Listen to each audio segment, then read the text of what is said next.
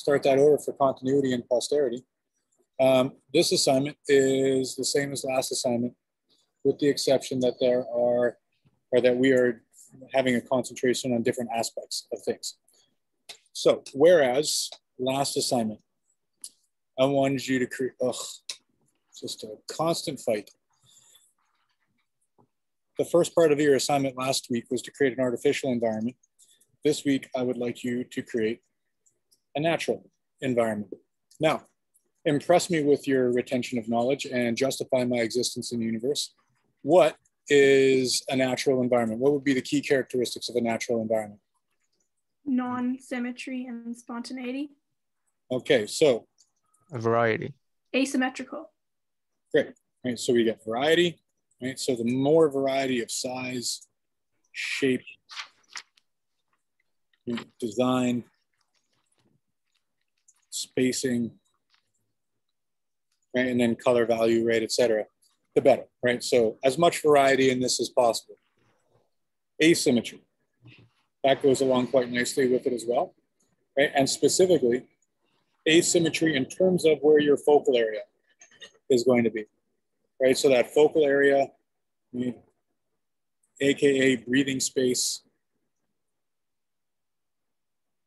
AKA staging area, right? All of this stuff is synonymous with each other. And that conspicuously empty space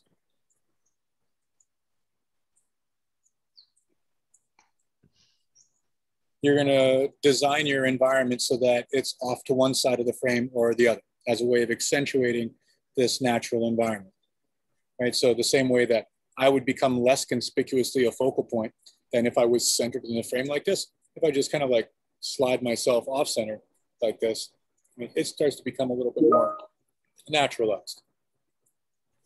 Okay. And what kind of perspective would we be using? 1 point or 2 point? 2 point. 2 point. 2 point. Fantastic. Okay, so those are going to be your characteristics of the environment that you're going to do this week. Secondarily, or a second part of your assignment, you're going to draw a focal point. That focal point can be anything you want. It doesn't matter.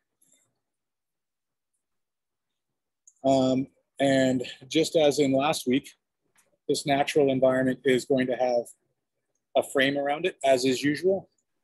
This does not have to have a frame around it. And then part 3 of your assignment, just like last week, you're smashing this thing into that thing, right, and giving me a combined version of it. Okay, so we revisit this towards the end of class, but this is your assignment for this week. And this class is essentially just unpacking a different aspect of it. How do we control not only the environment, right, but also the focal area and the focal point so that those things highlight each other, right, in the sense that it becomes obvious when you're looking at a picture what's most important in that picture, and then cascading degrees of importance inside that picture as well. Okay, so you can screenshot this, right, but again, we'll revisit this, and this will become more and more apparent as to what it is that we're talking about while we go through this. Now, as I mentioned before, there are a number of different ways of developing focus. Again, impress me. How can you develop focus?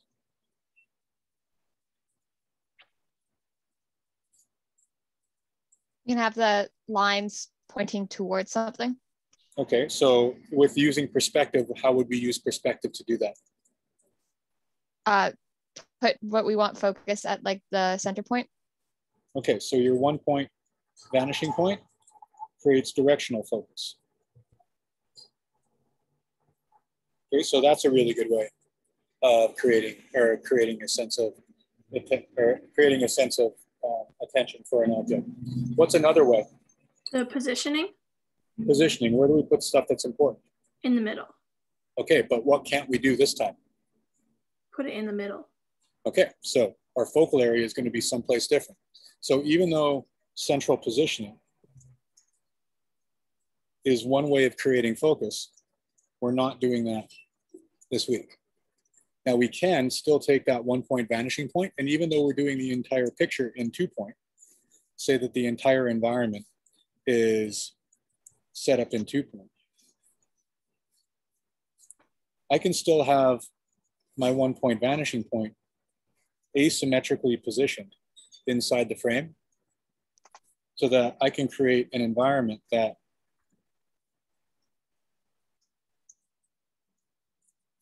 looks something like this, for instance. Say that if I'm dealing with, you know, again, some sort of street scene.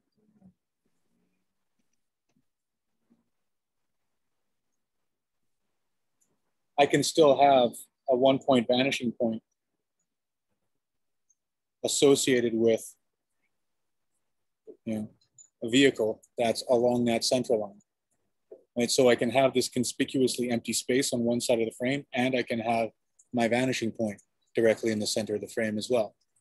Now, the way that we've oriented, or rather the way that I've oriented this vanishing point in relationship to these 2 points is different than what I've done. This would be reflective of the jump points that I've mentioned obliquely beforehand.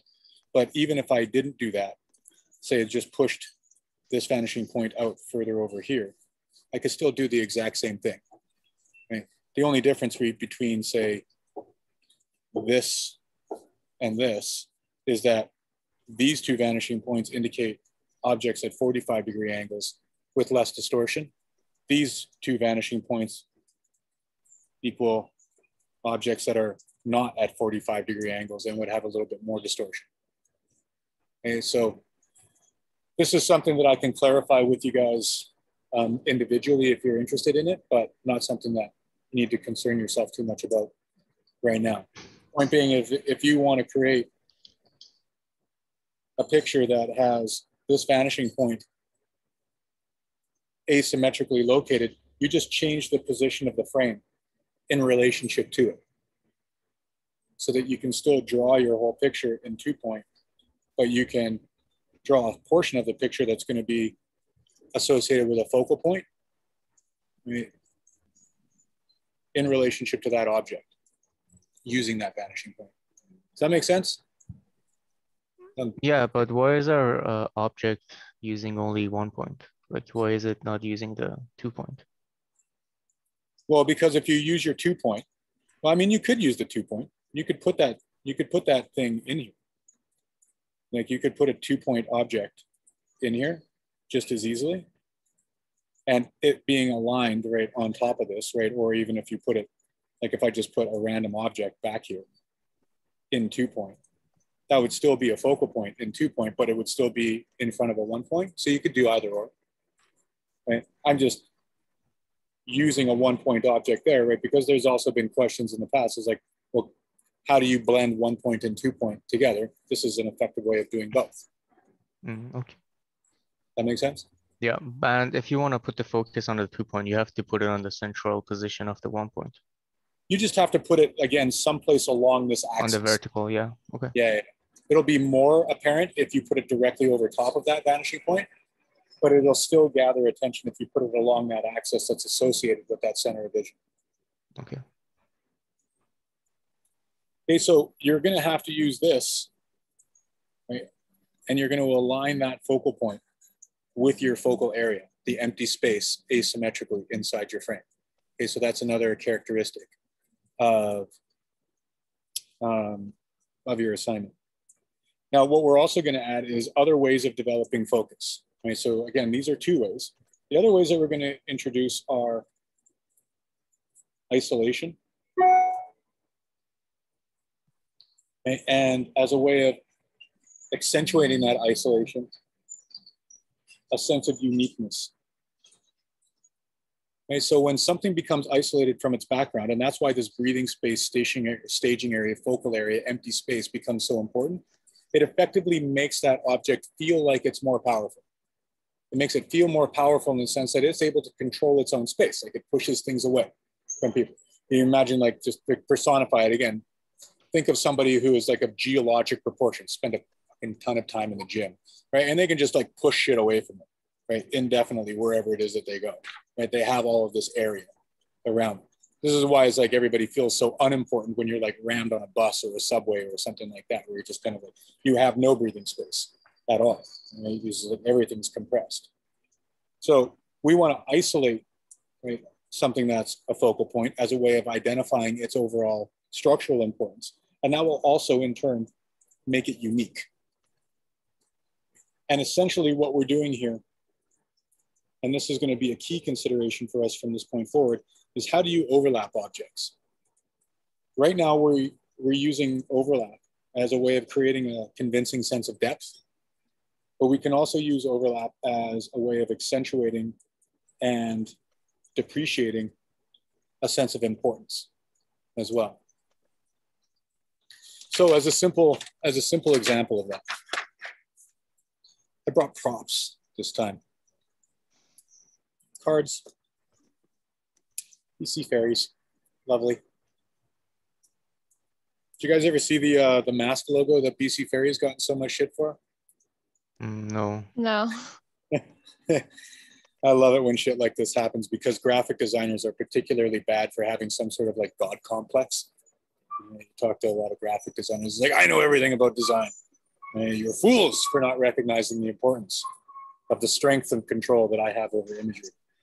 Right. Well, when shit goes wrong with designers, it's super funny, right? Because then you get the fucking poke at them, right? For this, basically, they were designing they designed a mask right at the beginning of COVID, or designed a logo right at the beginning of COVID to obviously underline the importance of wearing masks in public and on the ferries. Well, let's just say it's like that. If you turn this, if you turn the design in a particular direction, it looks like an entirely different part of the anatomy, shall we say. And this made international news. It was great. I highly encourage you to look it up. Anyway. Oh. Yeah, there you go. The fact that that got greenlit and it made it through a room full of executives that said, hey, yeah, that's a great idea, and nobody caught it is remarkable. You don't even need to turn it. You can see it on the spot. Yeah, it's immediate. When somebody first showed it to me, I was like, this is a fucking joke, right? And I'm like, nope, that's a real thing now. I also love the CEO's response of BC Ferries, the CEO's response to it when he was questioned about it. He's like, well, everybody's going to remember to wear a mask. Remarkably successful piece of graphic imagery, capturing people's attention. Okay, so what we're effectively doing when we're doing this, all of this stuff, is something called the image hierarchy. So you can literally organize objects in terms of how they overlap each other to dictate not only these things here, right, but also this thing here. So as a simple example, one really easy way of creating focus, as we've already gone over, is doing this, right? Putting shit in the middle of the frame. Right? Now, this is a really easy example because there's nothing else to pay attention to. Right? So all I'm really doing is taking advantage of the fact that I put this thing in the middle of the frame as opposed to, say, putting it up over here. Right? Putting this thing here as opposed to there makes that thing feel more important. Now, what if I do this? Which one of those things is more important?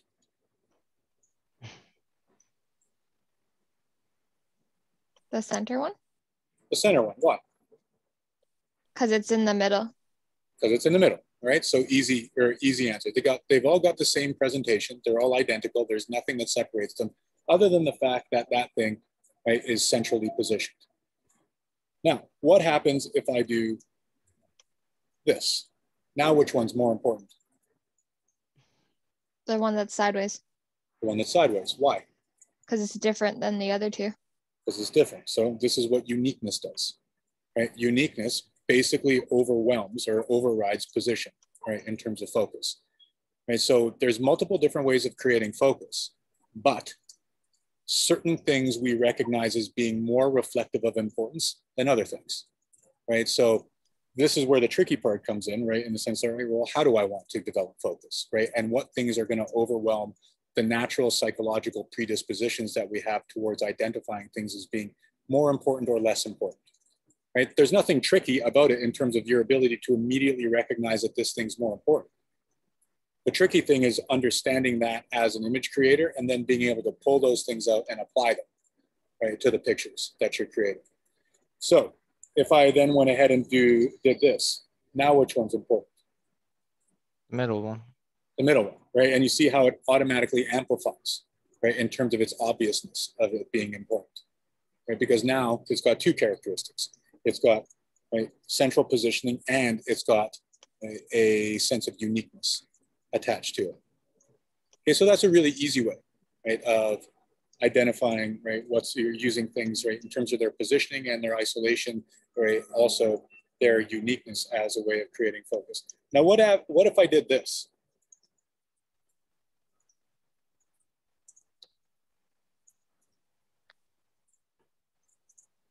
Now, which one of those things is more important? The one on the one that's by itself on the side. Okay, why is that? Because it's lonely. So it's Okay, well, let's change that slightly. What about if I did that? The one on the top. Okay, so there's something about position inside the frame, right, that makes things feel more important as well. Now, what if I did this? Which thing's more important? The two together. Okay, which single object is more important? the one by itself. Okay, so this becomes more important as a group. This becomes more important, right, as a single object, right? So if we're trying to identify a single object that's important as opposed to a group of things that's important, when I start to isolate something, that thing becomes even more important. Now let's say that I go back to this original example, and now I start doing shit like this. Now which one's more important? The one in the middle that doesn't have anything on it. One in the middle. Now what if I move that thing up over here? Which one's more important? Same one. Oh. Same one. Right, so that isolation, right, this conspicuously empty space here, that's your focal area. That's your breathing space, that's your staging area, that's, right, and you're setting up that empty space with the intention of, say, if you had, say that there was a scene, right, that you were exposed to, right, and that scene looks something like this, just a simple overhead camera, right, and you've got a collection of, drawing pad, I'm gonna murder you. Does not want to cooperate with me. Right? And that simple scene is going to be, right, a character is going to come in, let's just say that these are all documents, right? Or it's a poker table or whatever. Let's say a character is going to come in, a hand is going to enter into frame, right? And that hand, right, is going to, I'm so fucking irritated with this thing right now. Hold on a second. I need a paperwork. Okay. Right, and that hand, right, is going to put another card someplace. Your job is to raise the anticipation in the viewer that that card is going to be placed in a particular spot.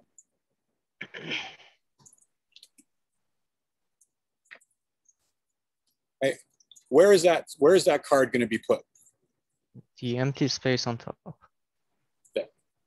Right, so when the card comes into frame, or when the hand comes into frame and places a focal point there, we automatically know that that space is where we're supposed to be looking, even though it's not occupied by anything. So you're designing your first environment, right, in a way that allows all of the other structural components, say the empty space, the directional lines, right, et cetera, to direct focus towards this empty space with the expectation that it's going to be filled. So that when it's filled, that object that fills it just takes advantage of what's already happening inside that space, as opposed to it being, say, innately important in and of itself. Okay, so that's what we would call, say, a structural decision inside of a picture, right? Where you're arranging the picture in an abstract way as a way of identifying what's going to be more important than other things, right, before you ever get to that point.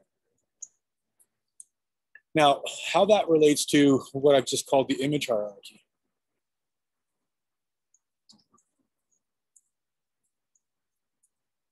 I forget how to spell. Hierarchy. Great. The image hierarchy is that there's lots of different ways of talking about this as well, right? So we can have an image hierarchy of position.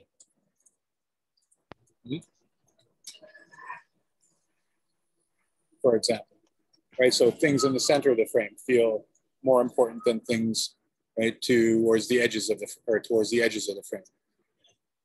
We can have an image, or we can have an image hierarchy of uniqueness, right? Where the more that you have of a particular thing, the less value that that particular thing seems to have to us, right? The repetition of something basically sucks out the individual nature or the individual value of that.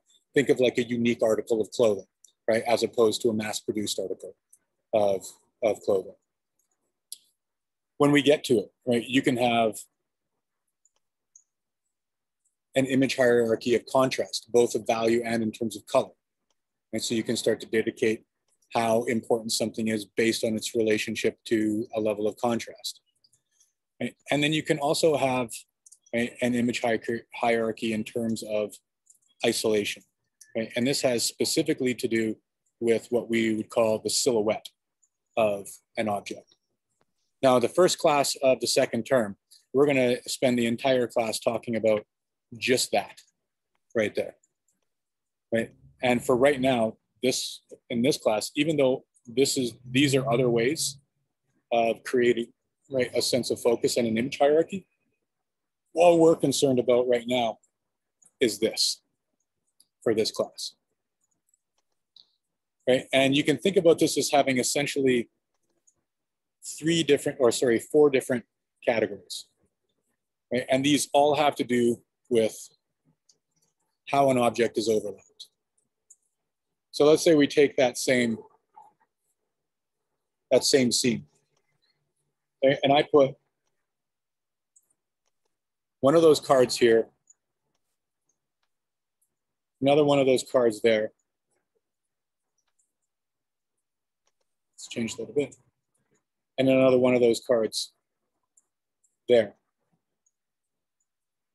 Now, what a silhouette is, right, is if I draw around that card,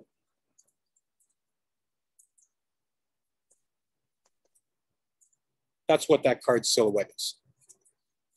Right? It's just the exterior boundary of that line or of that object. Right? And all objects fall into this category, right? So if I was to draw a hand, my hand has a silhouette to it. Because of reasons that we'll go over next class, is like your brain responds most easily to general patterns like this. It recognizes those general patterns first, recognizes details second. And we're very, very, very good at doing this. Right? And the reason that this is important for us is that figure-ground relationship that we went over last day. We can basically recognize the difference between figure and ground, something in front of another thing, in like a fraction of a millisecond. We're incredibly good at doing that perceptually. We're much slower in terms of registering detail, which means that we need more time to be exposed to certain things, right, in order for those things to make sense.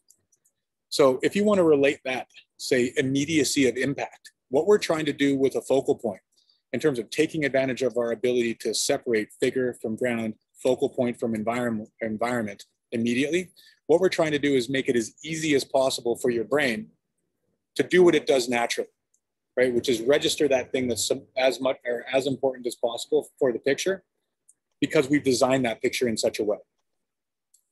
So if I was to ask you which one of these things was more important, which one of those things is more important? Ignore the double image here. Call these card A, B, and C.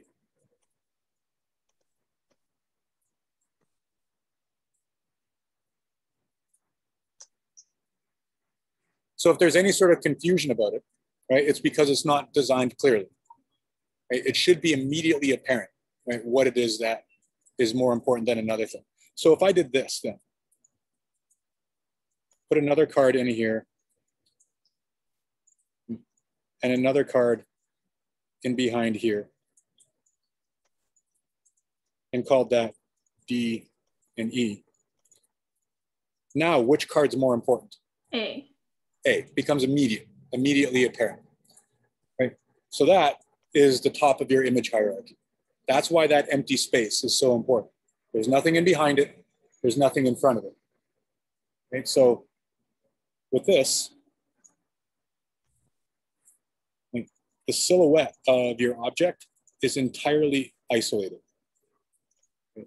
And it's isolated inside that empty space. I will be referring to it as breathing space, right, from this point forward.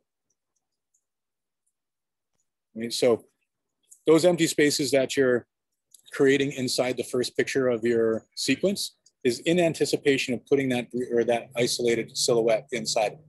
Now, what we're going to do next class is essentially talk about how to make this thing as recognizable as possible.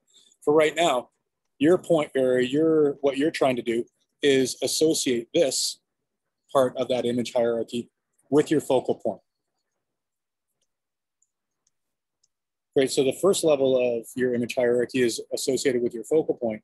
Everything else, as a way of accentuating the focal point, is associated with your environment. Right? Because now it's not only important enough to control this, but we also have to control the environment because your brain's it's just a fucking goldfish. It's just swimming around looking for bright, shiny shit to pay attention to. And to a large extent, we don't necessarily know why your brain pays attention to a lot of things, right? I mean, we know, right? Because we're going through this, right? And a lot of this is based on what a bunch of cranky Germans at the beginning of the 20th century, right, kind of unpacked as laws, rules, guidelines as to how the brain works. Right, in terms of patterns that it recognizes. It's called Gestalt psychology, which is either a word for form or pattern. I can never remember what. Right, so we're very good at recognizing patterns. And what we're taking advantage of is about, at this point, about 100 years of psychological testing that seems to prove these laws as being close enough to a capital T truth that we could take advantage of them, right, in terms of imaging without having to worry too much about their second decimal place accuracy. Okay, so when we start to get into a position like this, where I'm overlapping an object over top of another one, these objects, B and C, start to take on a second order of importance, right? Where you can think about these as overlapping another object. Right? That object and that object are more important than the objects that they overlapped because I can still see the entirety of those objects, but their silhouette is disrupted by another object that's in behind them. Whereas if an object is overlapped, those objects, D and E, become even less important. And then if we just needed to kind of like fill space, I could take these objects and cluster them in and around the frame, even if it was just for compositional value, to make the frame seem a little bit more full. Those objects are then cropped by the frame. So I'm literally dictating the order of importance that your audience is reading and associating importance with for objects inside your frame. Now, this isn't so sexy if we're talking about this in relationship to cards, right? Because I mean, who really gives a shit for that matter, right? But the point being is that this same sort of psychological registration of importance holds true whether or not these are cards, people, anything in the universe, right? So the important part would be, say, let's associate this with people. This is where the stars of your show go. You paid good money, right, in terms of a streaming service or going to a movie theater or whatever the case may be, to see that person act. So this is the way that those people are treated. They're basically essential to the story, right? You can't understand the story unless you understand what's happening with that person. They're doing important things, saying important things, etc. Right? So that's where your leading lady, leading man, right, leading person goes. This secondary, this is your sidekick, so to speak. They're still essential to the plot. We get some background information about them. We know them personally. They're just not as important as this person. These characters. Mechanic number 3, scene 2. You have no idea what that person's name is, doesn't matter. They're a stock character. They've got no real personality to them.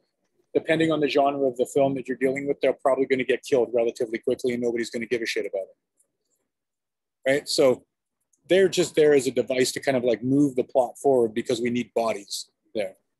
These background extras, blurry, right? You could replace them with plants, right? Unless you needed a crowd scene. Right? They're no individual importance. They serve no function to the plot other than providing bodies to create a crowd scene or something like that. They're literally just background. They're not important enough even to show the entirety of them in the frame. Right, so this has a narrative device attached to it. I wish I could remember what the name of this movie was because it was really successful.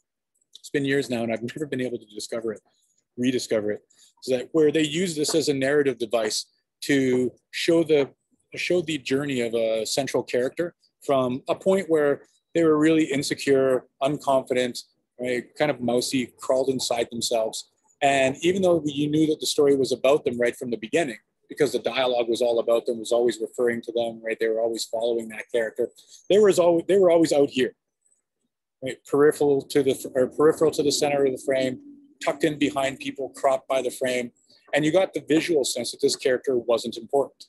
And then as this movie went on, the movie is essentially a movie about self-realization, self-discovery, et cetera, discovering your own inner sense of power, right, and confidence. That character gradually migrated towards the center of the frame and then is shown like this, right, as a nice visual way of underscoring that trajectory that person's gone psychologically, right, and showing that in a very easy to understand visual form. Okay, so all of this stuff is what you're going to have to do for your environment. Is that I want all of the objects inside of your environment to be overlapping, or cropped by the frame, because your brain is going to associate importance to an object regardless of where you put it if it shares this kind of silhouette value. So if I was, for example, to do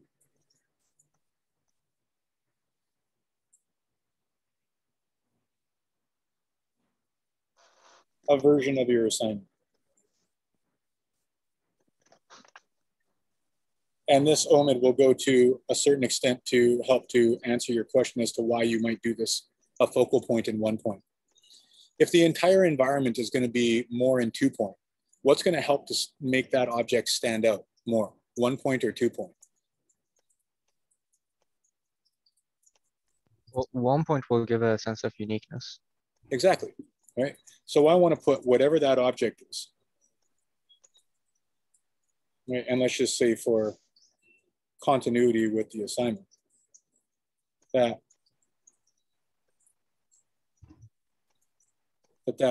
object is 1 point.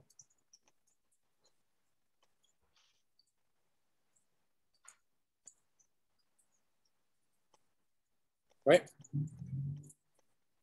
Now, if I'm going to put that on a street corner, okay, there's a building. That building's cropped by the frame. That makes it easy to understand that it's not important. So is any sort of doorway that I'm putting on that frame or on that building, or any sort of window that's on that building. Now, if I'm going to put another building over here,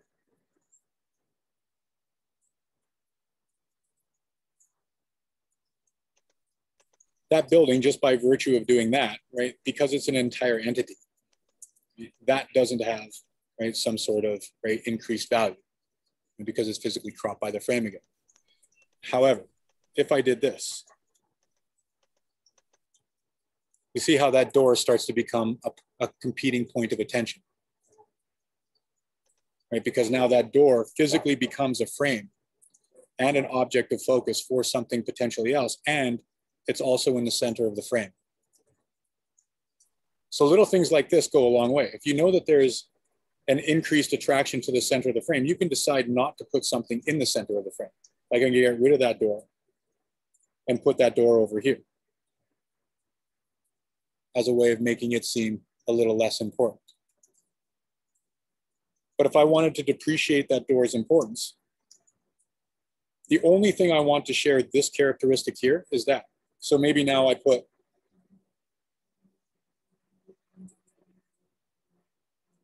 a mailbox over top of that door, and that overlaps the door that's in behind it.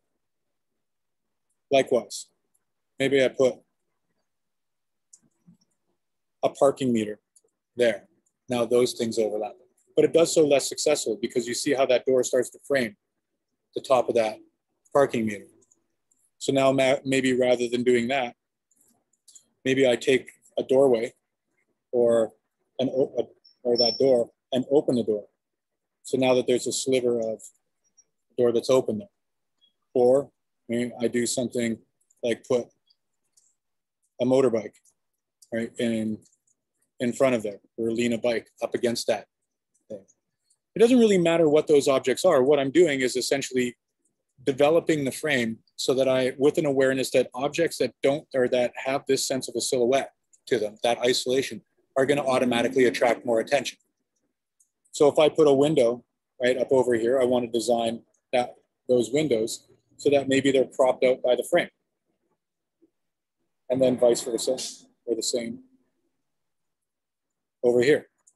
So common ways of like making things go weird. Let's say that, you know, you've got a distant highway going off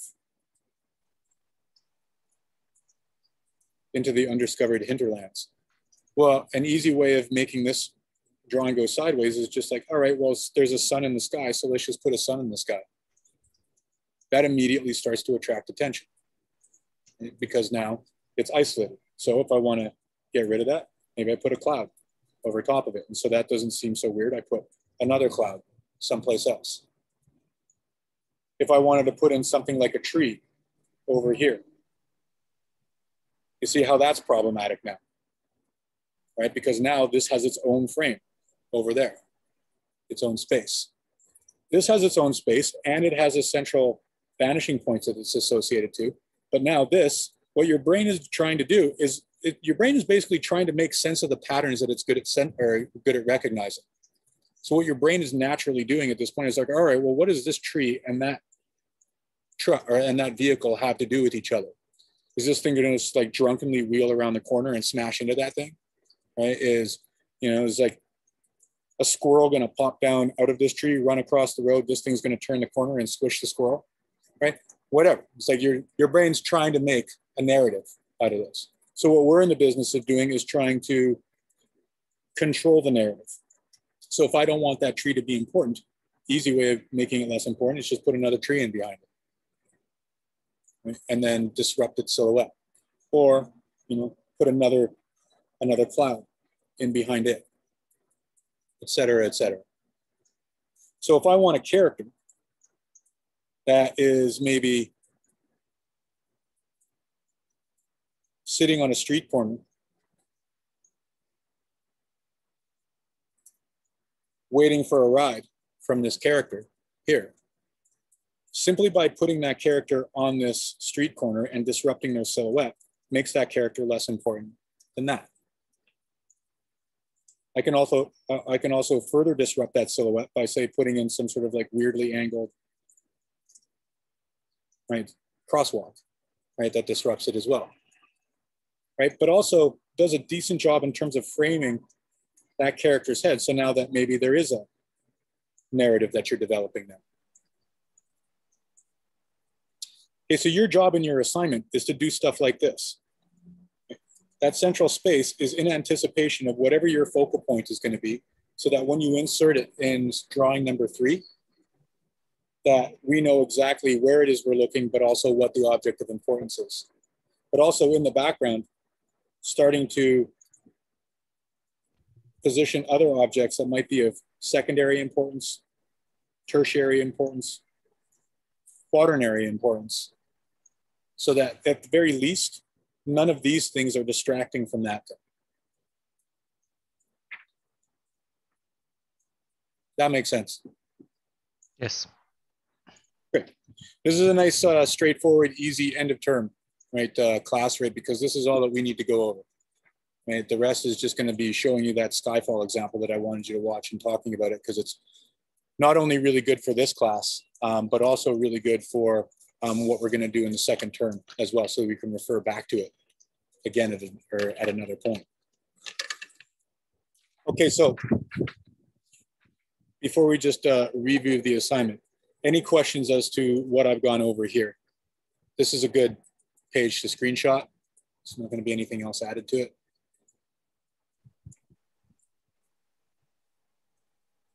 Okay, and rather than rewriting all of this stuff, hopefully this makes significantly more sense now. Any questions about your assignment?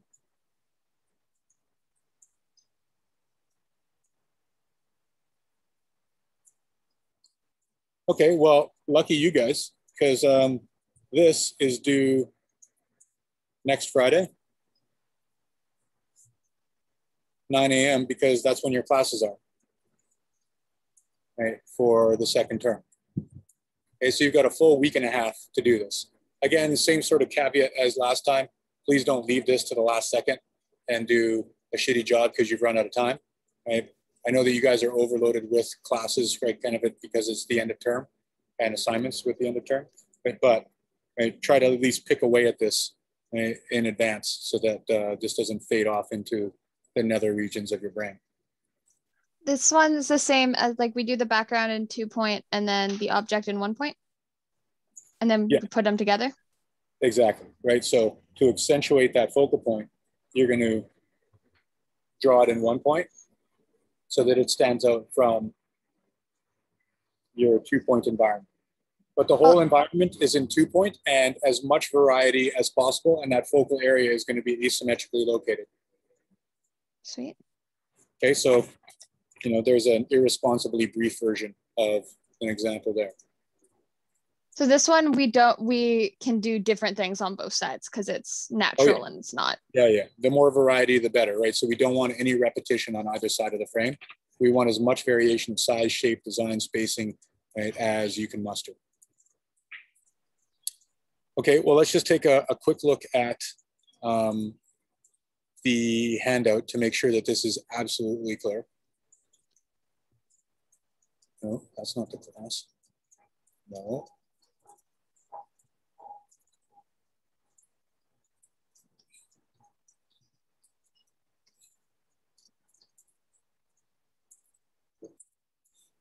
Okay, and this handout is pretty good for a variety of reasons, because it's got not only good examples, but also examples of what not to do. All right, why won't you just let me do what I want to do? Because you're fucking evil, that's why. Ugh.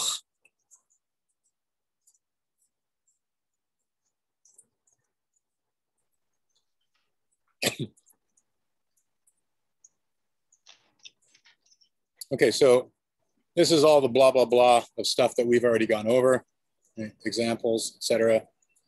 Right? There's, right, your, general description, right? And here's a good example. Right? Again, no shading, just line drawing. Whole thing's in 2 point. Right? And then, what would come in between is obviously a drawing of this person, right? And then there being a focal, and then that character being inserted into that focal area that's present. Right, now this character, because it's a character, it doesn't obviously associate with a 1 point. Right? That doesn't mean that the 1 point's not present, but if you're using an object in perspective that you wanted to combine that 1 point with, that object, right, would be in a 1 point perspective pointing back towards wherever that point is. Now, what's a potential problem? Now knowing what you know about isolation, uniqueness, right, breathing space, etc., what's a potentially competing point of focus in this picture? The planter. The planter, where's the planter? Oh no, the house behind the character. The piece of wood. I would say it's the hatchet. Hatchet. Right. Now I can see why, right? You would say that because the house is silhouetted, right? Although, you know, the house, it loses value, right? Because it does have like a repetition of that object. This object here, this section here, certainly, right? We could disrupt that a little bit more, but the object itself is leaning up against something as well, right? The hatchet though, look at what, right, how it's creating or how it might create a sense of focus. First off, it's isolated in a very similar way, right, to this character. What else is it? Where is it in the frame? It's exactly in the middle. It's exactly in the middle. So your brain is naturally kind of associating these two things with each other. Even though this portion of the hatchet is overlapped, the fact that the handle, right, is so clearly silhouetted, you know, it's like it makes it look like we're telling a story about, you know, a peasant that has recently chopped wood or is about to chop wood, right, etc. And that's not a bad thing. Like this is something that you can definitely do. But if this isn't the intention that you're trying to create inside your picture, this is why it's so important to control this stuff, because your brain is naturally going to want to construct that story. Right? And if you don't want to tell that story, now it's a problem for the message that you're trying to send. So an easy way of taking care of that would be put another object in behind here. You wouldn't even have to move its position. You could take this whole thing and shuffle it over or shuffle it up a little bit so that it was overlapping the background as well. Like there's a variety of things that you can do, and they're not difficult things to do, but there needs to be an awareness of those things, right, in order for you to do them. Right, and then this one, right, outside of the fact that this is in value, which I don't want your assignment to do, right, this is a really good one. Right, whereas you've got this isolated, right, underneath something that's conspicuously empty, and then everything else is overlapped in a way that depreciates the values of those things. Right? If anything, it's like you can make a really nitpicky argument for, say, maybe overlapping this thing as well by putting, say, like another ventilation grate or something like that in behind it. Doesn't really matter what you do, right? It also, right, doesn't really make sense, like the perspective of this either. But again, right, getting nitpicky, right, on this. Okay, so those are two pretty good examples, although please do not shade your assignment. I want your assignment again to look like this in terms of it's just a line drawing. Okay, now, I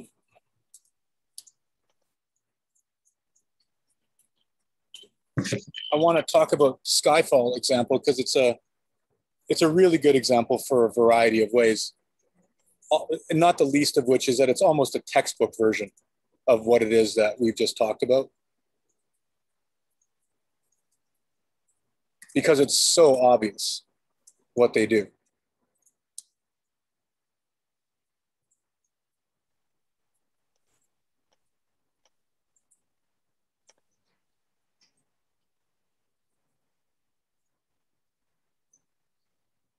Just trying to scrub forward too.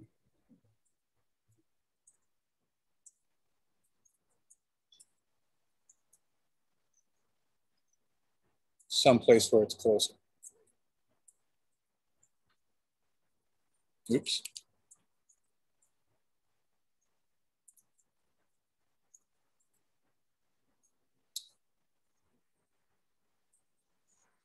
Okay, so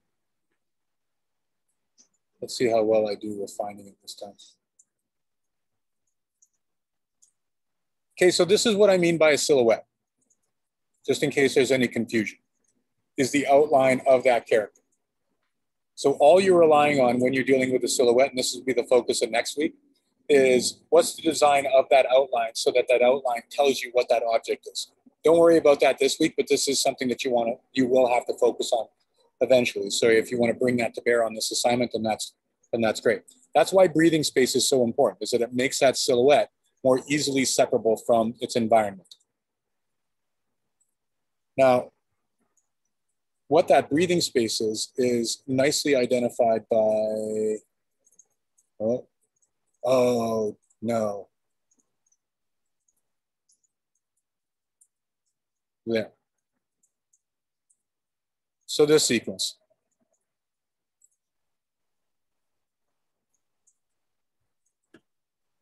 That right there.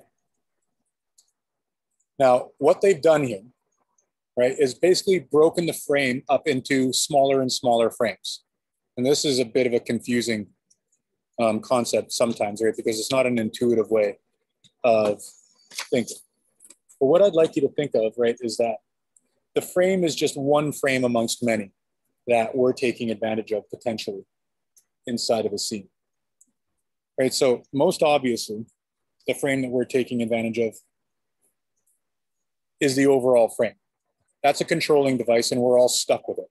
But there's lots of different ways of breaking that frame up so that you can direct visual traffic towards different areas. The one way that they break this frame up is by doing this, right? So they've taken this foreground chunk of space, this building, right, and then hacked it off from this midground and background chunk of space. So now that building itself becomes something that's separate from this chunk of space over here in the frame.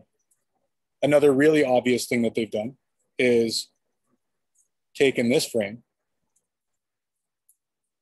and made that frame basically a reflection of the entire frame, right, that further funnels your attention towards that area.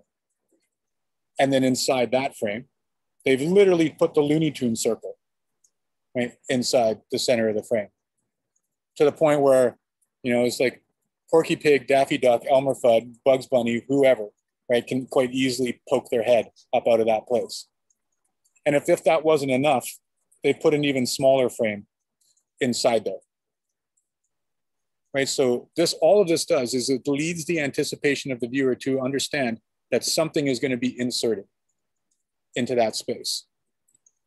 So that when we see this character sit down inside that space, we're hardly surprised, right, that that's where that is, right? And you can see it's like how clearly that character is silhouetted because of that blank environment, as opposed to this character who's obviously important, but now she's confused by the stuff that she's walking in front of. This character is less important because they're off in the background behind a chair, cropped by that thing, cropped by her, right? This character is behind other stuff, also in front of other stuff. And the further you get out to the peripheral edges of the frame, the less important things become psychologically for us. And again, there's a variety of ways of doing this, right? But this is like a really easy way. And look at the immediate difference between that character's importance as soon as that sheet gets removed. They're no longer as important because now they're obstructed by the painting in behind them. And if anything, the painting becomes more important because it's in the frame. But when we're developing focus, what we're essentially doing is a way more subtle version of this. You're just putting crosshairs over top of something that we all recognize in terms of the pattern. That's a very good way, right, of identifying what the focal point of the picture is. And as a result, being immediately able to identify it. Now, this isn't, again, going to be something that you always want to do, but it is a crucial tool to do so that you can develop, right, these points of importance in your picture when you need to. The other thing that we're going to look at next week is this fight sequence here, because it's a very good example of how to use silhouette, control silhouette, as a way of increasing intensity to a story.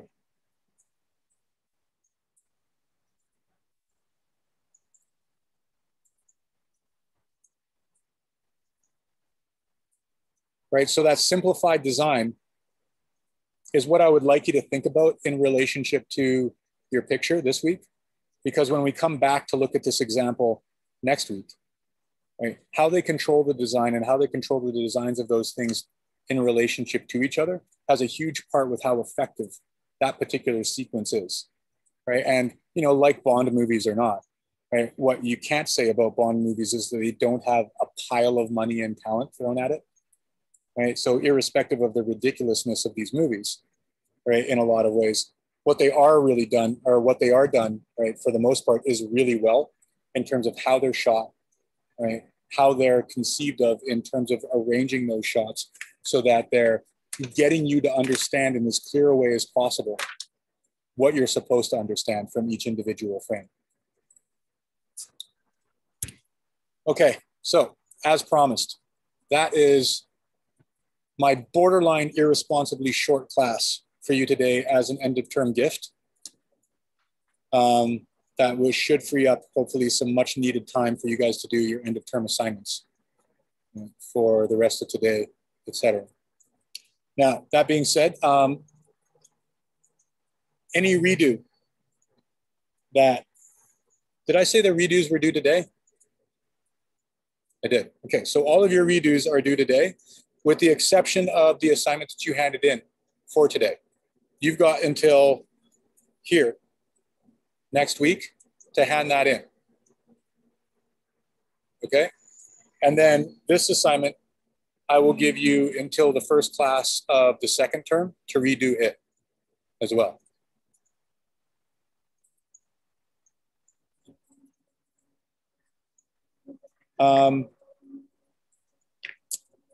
That is it. That is all, other than individual questions from you guys. So do you guys have any questions that are specific towards the assignment and the subject that we've gone over today?